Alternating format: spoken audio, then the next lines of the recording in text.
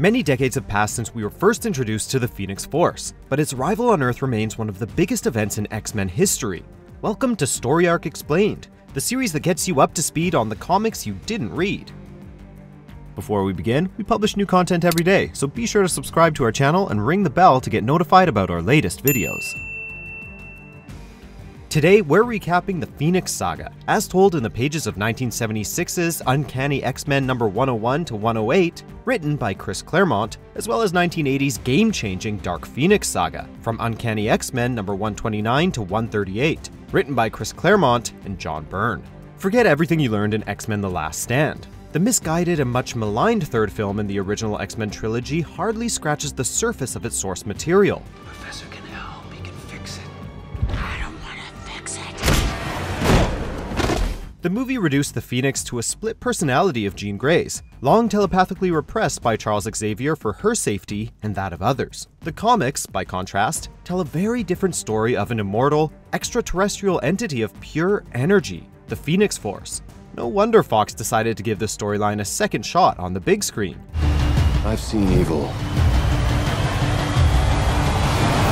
and I'm looking at it now.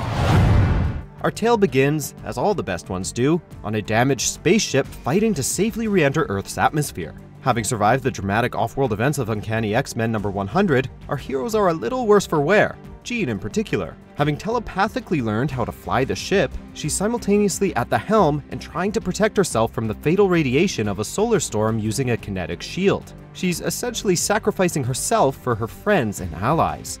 They make it to Earth, but Jean has been fundamentally altered. Rising from the water near the site of their crash landing, she's rocking a new costume and declares herself to be the Phoenix, and power incarnate, before passing out. Her teammates are all naturally concerned, but after returning her to the mansion and being informed that she will recover, they breathe a collective sigh of relief and return to their crime-fighting responsibilities while she regains her strength.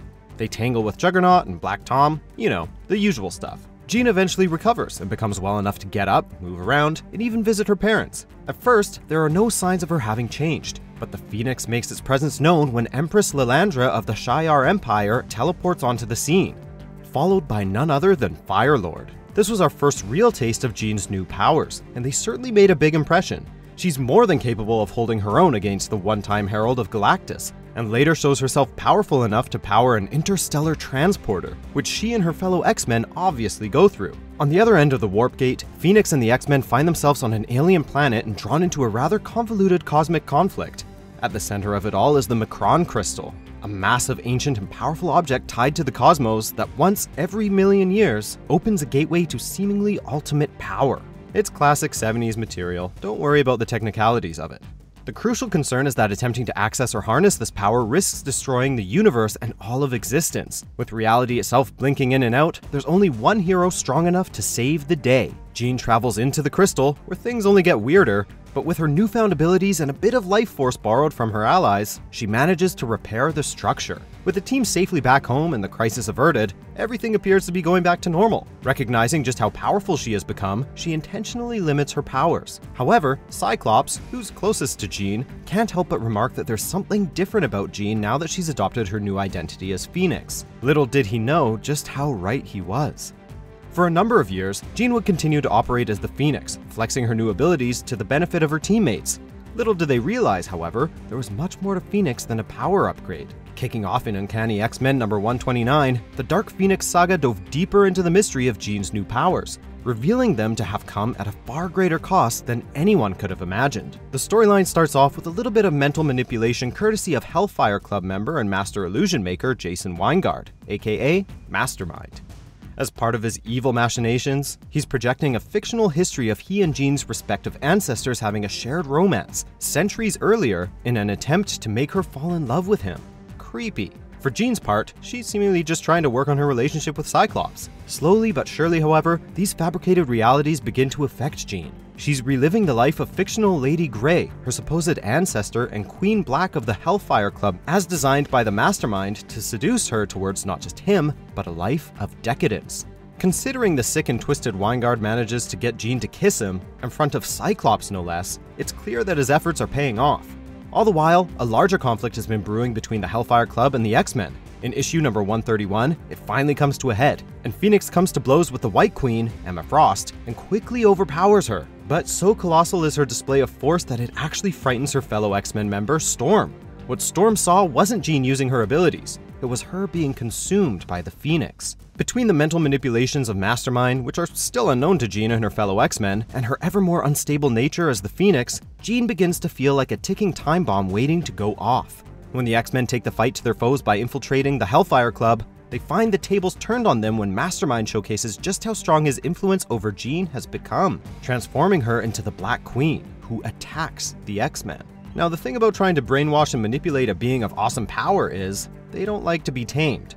When Jean sees Scott fall in psychic combat with Mastermind, his spell over her is broken, but so too is the final degree of separation between Jean Grey and the Phoenix. An unhinged Jean goes after a fleeing Mastermind, except she's not Jean anymore. Just as Storm feared, she's given herself over to the Phoenix. The Phoenix corners Mastermind and, in a mocking and cruel fashion, overloads the villain's brain by showing him the vastness of the cosmos.